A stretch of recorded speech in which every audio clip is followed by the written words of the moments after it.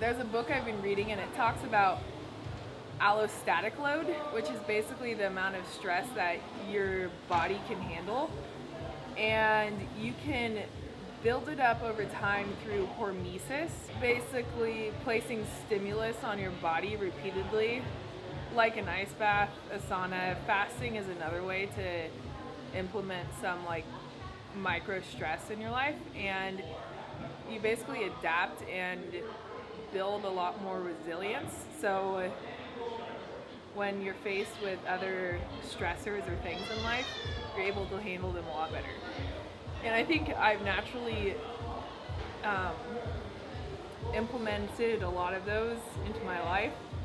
And so now I just want to become like a resilient beast. Nothing can take me down.